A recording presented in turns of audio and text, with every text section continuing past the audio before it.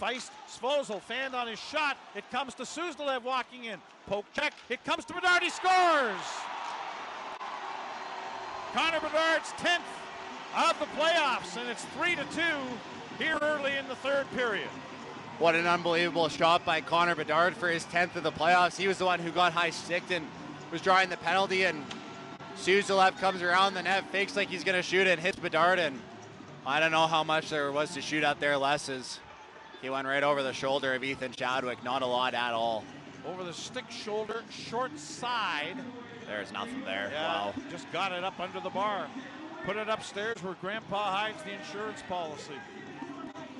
Suzdalev with an assist on